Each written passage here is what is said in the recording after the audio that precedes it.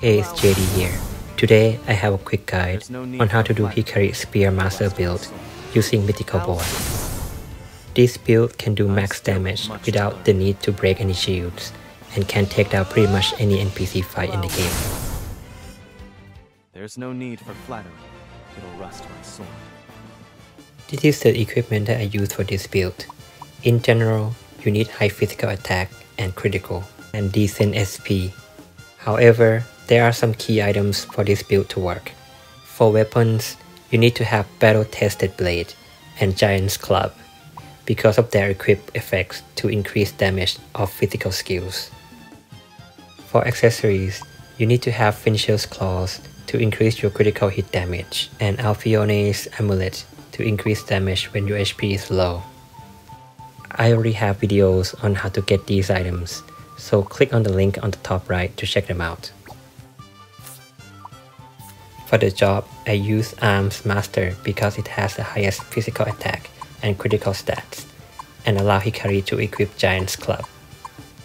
For support skills, I use Master of Offense to do critical hits on broken foes, Summon Strength for extra 50 on physical attack, deal more damage to increase damage cap to 99,999, and boost start to start the fight with 1 more BP. I opted for more damage, but if you are slower than the NPC that you're fighting, you need a step ahead to make sure that you can act first. For Hikari's setup, he has to learn Mythical Boar and has his SP at 1 and max SP for maximum damage. You can do this by go challenge strong NPC and lose the fight. The fight is going to be simple. Just boost the 2 BP that you have and attack with Mythical Boar and see your opponents melt. The good thing about this build is that you don't need to break the enemy or need any other buffs or debuffs, so you can win the fight very quickly. This build though is very strong, but the major downside is to consume all SP for one attack. So it's good to use when farming battle-tested NPC when you reset anyway when item doesn't drop.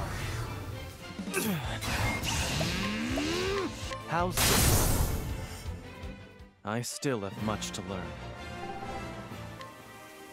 Raise your weapon. On your guard. Thanks for watching. If you find this helpful, please like and subscribe to my channel for more Octopath Tower 2 content.